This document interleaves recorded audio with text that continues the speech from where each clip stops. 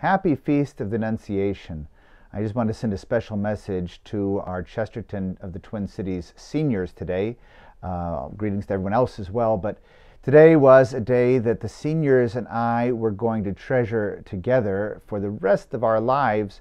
We were supposed to be at the Basilica of the Annunciation in Nazareth, celebrating Mass on this day, the solemnity of the Annunciation.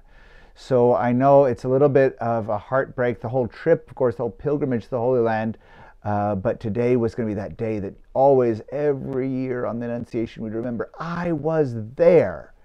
And where were you? Well, how many times did I ask you in Rome if you knew Latin? So I hope you're not just goofing off and studying a little bit of Latin, but there's a Latin word that gets inserted in all the Latin inscriptions around the Holy Land. They'll have a scriptural passage that says this is what happened here, but then they'll add a word in it. The word they add is hic, here. It happened here. So for the Annunciation, and the Word was made flesh here and dwelt among us. Hic. So some of my pilgrims from earlier pilgrimages to the Holy Land got so tired of me saying the word hic that they actually made for me a little hic that I could always have with me to remind me. But what does hic remind us of? It reminds us that there is a historicity to the gospel. That is, this isn't a fairy tale. It really happened. And we can go to the places where it happened. And that's, of course, what my great hope had been for our pilgrimage to the Holy Land, is that you would develop a profound love for the Scriptures, but by reading them in situ, that's Latin as well, for on site, right? In the proper context, physically, that they happened, it would burn a memory into your mind, and you would be able to connect with our Lord in a deeper way. And so I'm hoping some point in the future we'll do an alumni pilgrimage and we'll make it happen. But in the meantime, I just want to share with you this reflection on the Annunciation and the historicity of the Gospels, and to know that just as God really was working within the lives of people 2,000 years ago, He's still working in our lives today. And that's what I want you to know. I miss all of you, and I know that it's a difficult time for you. You're at home. You probably have some of those little brothers and sisters that you were happy to escape off to high school during the day to not have them underfoot. Be kind, be gentle, be patient, be understanding. I know maybe mom and dad are stressed out about this whole situation, as we all are, so maybe they're being a little bit more nagging, and of course maybe you're kind of a little bit not quite getting into the groove of routine yet, and ordering your days properly, and just kind of going through the day, and so maybe mom and dad are nagging more than usual. Be patient, be kind, be understanding. Set a good example for your younger siblings. Be helpful to mom and dad in this situation. I love you. I think you're all great. I know you're capable of being God's blessing to your family. That's why, as we remember the Annunciation, we remember that life is sacred from the moment of conception. That's something that we can think about too with regard to this current crisis in our country. Is that we can value life, that we can realize that this great gift of our lives is meant to be God's gift to the world. It's not just a gift to me to enjoy my life. My life is a gift to those around me, especially starting within that circle of the family. So think about now, not how we're just all in close quarters and getting fed up with each other. Think about, how can I be God's blessing to these people right here, right now? Hic et nunc. Here and now. So think about that as well. And I just want to share a story with you about my own life and my own relationship with the Blessed Virgin Mary, because even though the day is the Annunciation of the Lord, it's very much a day associated with Our Lady. It's Our Lady's act of faith that opens the gates for God's plan of salvation.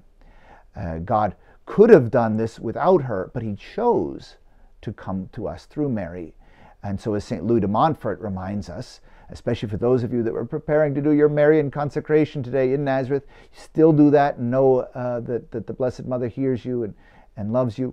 But St. Louis de Montfort reminds us that as God chose to come through Mary to us, so we can go to God through Mary. Ask her, that first and perfect disciple, to help you to be the best disciple that you can be. But when I was a little bit younger than you, early teens, my grandmother, who had been a very, very pious Irish Catholic, daily Mass, daily Rosary, and all that, and that wasn't kind of the family that I had grown up in, but Grandma used to come and stay with us for a few months at a time because she was a widow. She would visit her kids in that way. It was beautiful. But at a certain point, Grandma had died, and her mail was still coming to us. And so I saw this letter from this shrine, and so I opened up the shrine letter, and of course what it was a begging letter. It was a letter asking for money. Get ready, because as you become adults, you get lots of those types of letters from every Catholic organization, every other charitable organization out there.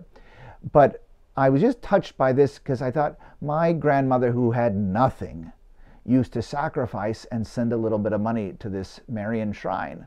So I want to do that too. So even though I was at this point not old enough to have really had a job, but I had some allowance money and some chore money and whatever that people had given me, gifts for birthdays, whatever, and I took some of that and I mailed off a donation to that shrine. Well, many, many, many, many years later, I was actually visiting the area where that shrine is. And so I decided, well, you know what? I'm going to make a special trip over there and go to that shrine and pray for my grandmother there. And so I called and asked if I could celebrate Mass. And they said, oh, of course. And so I went and celebrated Mass. And most of it is an outside shrine and all. And so I was thinking to myself, you know, it'd be nice if there was a beautiful picture of Our Lady here.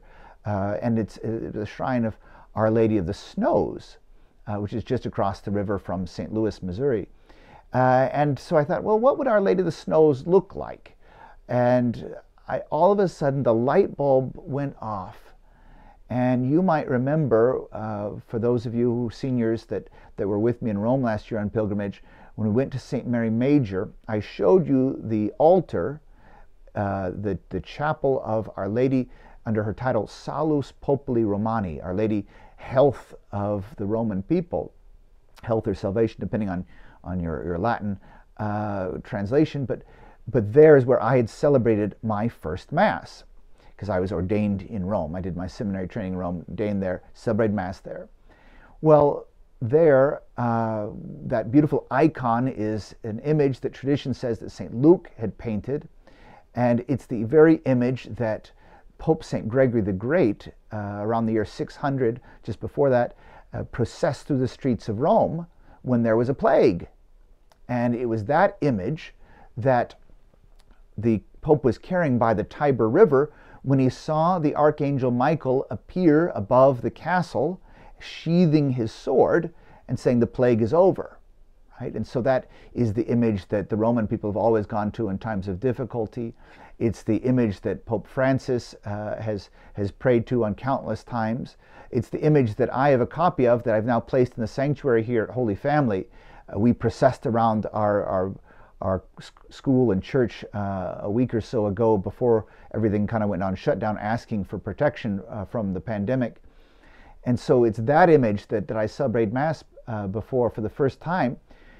And as I was thinking about Our Lady of the Snows, all of a sudden I realized, wait a minute, Our Lady of the Snows is Salus Populi Romani, because the story is that it was a Roman senator that had a dream that Our Lady wanted a church built to him, St. Mary Major, right? And that when on the 5th of August, which is not a cool day in Rome ever, he got up and he saw a miraculous snowfall just on one part of the city, and it was in the outline of the church that he was to build. And so Our Lady of the Snows is Salus Populi Romani. And so I realized that in God's providence, that when I, as a teenager, had made a little sacrifice to send to Our Lady of the Snows, that it was Our Lady of the Snows would smile upon me and say, and you're going to celebrate your first Mass at my altar. That's where I could offer the first time the sacrifice of the Mass. And it's just, sometimes it's years later that you all of a sudden see how these dots connect to one another. So I just want you to think about that, especially because today, on the Solemnity of the Annunciation, it's Mary's act of faith. She says, fiat, let it be done to me according to thy word. She said yes to God's plan for her life. And it's that yes that put everything in motion. And I know you all are discerning, what is God's plan for my life? So say yes, even though you don't understand all of it, and be generous in every moment, and know that God is going to weave all of these things together in a marvelous way. And I want you to know that and to live in hope. There's a lot of fear around us right now. I want you to live in hope for the beautiful plan God has for your lives. Stay close to Him in prayer. There's not that structure to make you pray every day right now. Stay close to the Lord because you want to be close to the Lord, not because you have to. Pray your rosary, especially today, even though it's a Wednesday. Pray the joyful mysteries today, so you get the Annunciation, the first mystery, right? And stay close to Our Lady. Let her be a mother to you. And just let your heart be formed by her in that growing faith. No, I love you all. I'm praying for all of you. I can't wait to connect with all of you and to hear how you've been using this time. And we'll have a celebration at some point, I promise you. Here in the background is a painting that another pilgrim from a Holy Land pilgrimage gave to me. It shows the Sea of Galilee. And you see here, here, reminding us this really happened. You see there a boat on the Sea of Galilee, and you see there the sun and the horizon forming the cross, reminding us of the Lord's sacrifice. And there is a dove reminding us of the Holy Spirit. The Holy Spirit's always in the background, moving in gentle ways. So be attentive to the Holy Spirit. Say yes to God's plan. Know the Blessed Virgin is helping you every step of the way. And let's keep praying for one another. God bless you.